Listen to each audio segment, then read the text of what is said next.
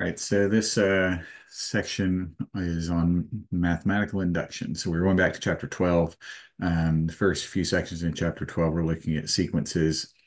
And then we left that, we did a couple other things, and now we're back to chapter 12. So this is not really exactly related to sequences. It kind of is in that we are using natural numbers. But other than that, we don't really need the formulas um, that we talked about earlier in chapter 12. So this is kind of a little bit of a standalone section, which is why we started chapter 12 left and then came back to it. So the first three sections are not super relevant to this.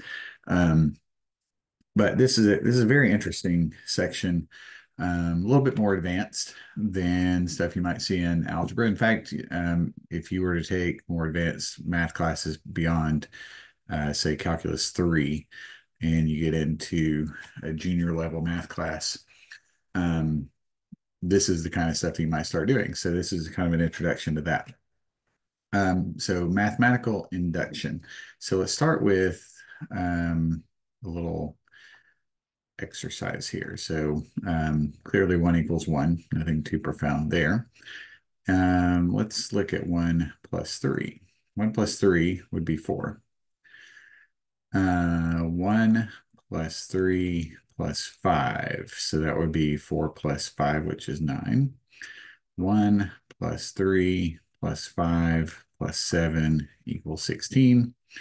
And let's do one more. So 1 plus 3 plus 5 plus 7 plus 9 is 25. Now, um, it'd be a good idea as you're watching this probably to try to anticipate where we're going.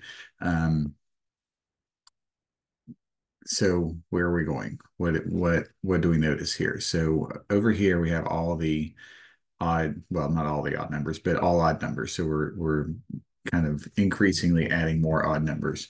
So this would be the first odd number, this would be the first two odd numbers, and the first three odd numbers, and so on. And now what do we notice on this side?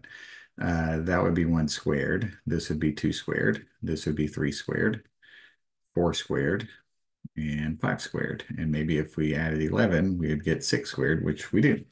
Um, so is the question we want to ask, is this true? Is this true for all natural numbers? And we're going to call the natural numbers n. So lowercase n for the natural numbers. Um, so is it true? Certainly some things could be true for a period of time or over a certain range of numbers, and then after that, they're not true anymore. That could be the case. So how do we prove that this is true for all natural numbers, or is it not? So let's write this as a conjecture. So conjecture is just going to be a statement that we think might be true, and then we'll work on proving that it's true. So what's our conjecture is the sum of the first in odd numbers is n squared. So the sum of the first two odd numbers is 2 squared. The sum of the first three odd numbers is 3 squared, and so on and so on. Is this true? Like if you added up the first 1,077 odd numbers, would it equal 1,077 squared? Obviously, we can't do this for every odd number, but we can prove that this is true. So another way, a mathematical way to write this is, let's write this as an equation. So 1 plus 3 plus 5 plus 7 plus dot dot dot all the way up to, now how would you write the nth odd number? So kind of the definition for an odd number, well, the definition for an even number is 2 times n. So an even number is 2 times n. An odd number, typically you write 2n plus 1. This would always be an odd number because you have an even number here plus 1, which make it an odd number. But you could also write 2n minus 1. That would also be odd. And in this case, if we want the fourth odd number, which would be 7, that would be 2n minus 1, because 2 times 4 for the fourth odd number is 8. 8 minus 1 is 7. For the fifth odd number, 2n minus 1, 2 times 5 minus 1, that would be 9. So for the nth odd number, we can just write 2n minus 1, and that equals n squared. Now, you don't have to come up with these formulas. I'll show you how to prove this, but you will be given this. Or something like it, whatever the example is, but you'll be given the formula. You just have to prove that the formula is true. And actually coming up with the formula would be the more difficult part, because if you're just kind of this one's fairly obvious, but most of them are not obvious. But this is what we're trying to prove. So let's I've written out some things here just so we don't have to kind of write everything. But this is the principle of mathematical induction. So suppose we have a statement that says something about all natural numbers n, which we did on the last page. The sum of the first n natural numbers is n squared. So that's a statement about all natural numbers. For example, for any natural number n, we're going to let p of n, so this is some function p of n, where you can input any natural number. So it's not for you don't put fractions or square roots or anything like that in this function. This is only for 1, 2, 3, 4, so on. So p of n, let p of n be the following statement. The sum of the first n odd numbers is n squared. So then we can see that p of 1 says the sum of the first 1 odd numbers is 1 squared. P of 2 would be the sum of the first 2 odd numbers is 2 squared, and so on. So the main idea, suppose we can prove that whenever one of these statements is true, then the one following it in the list is also true.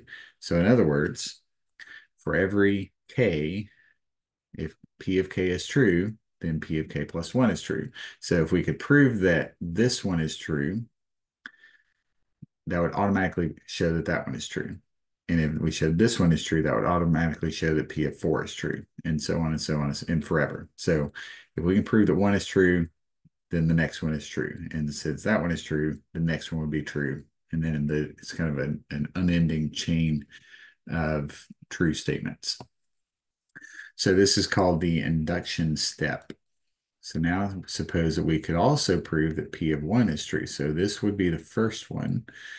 The induction step now leads us through the following chain of statements. So if we'd be given this, or we could show this is true. We could show this is true. And then if this is true, then by this statement, the next one would be true. So if that one's true, then the next one is true. And if that one's true, the next one is true. And if that one's true, the next one is true. And it never ends. And so then we get an infinite number of true statements based on if we know that this is true and if we know that this is true. So those two things are the key to this induction. So hopefully this will make sense. Maybe you may need to come back after we do the examples and watch this part again to kind of explain it.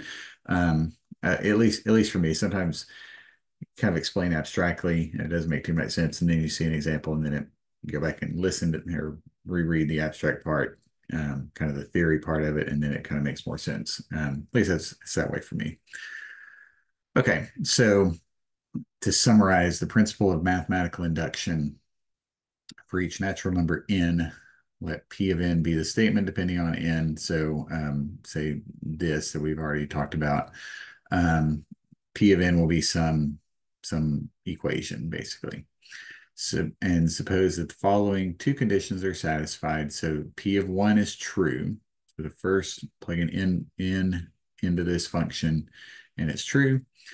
And then also for every natural number k, if P of k is true, then P of k plus 1 is true. So if you find one that's true, then the next one is going to be true. And then if that one's true, the next one's going to be true, and so and so. And so then P of n is true for all natural numbers n. So let's see how this works. So we have kind of two steps. The first step, and so these are our two steps. The first step, just show that P of 1 works. So this left-hand side the number of terms depends on what n is. So if n is 1, there's only going to be one term. If n is 2, it's going to be 2 terms, and so on. So p of 1 we'll just have 1 on the right-hand side, and then that we want to see if that equals 1 squared, and of course it does. So 1 from this side equals 1 squared. And we don't have to do this next part, but just to kind of show you what we're doing. If we wanted to do p of 2, 1 plus 3, that would be the left-hand side. And then plug in 2 for n over here. We get 2 squared, which equals 4, and that works. Okay, but you only have to do the p of 1. So you only have to prove that the first one is true. And then after that, we get to the induction step. So this is the step 1. Now the step 2, which is called the induction step.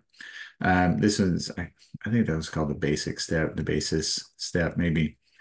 But this one, not induction here. This is called the inductive step. Inductive step. Or it could be called the induction step maybe. But so what we're going to do here, so if P of K is true, so we're going to assume that is true. So anytime you have an if-then statement, the if part, you are assuming that that is true. So, so we're going to assume that 1 plus 3 plus 5 plus dot dot dot plus 2n minus 1 equals n squared is true for n equals 1, 2, 3, up to some number k, wherever k might be. And so what that means is, to write this in terms of k, 1 plus 3 plus 5 plus dot dot dot plus 2k minus 1, that would equal k squared. So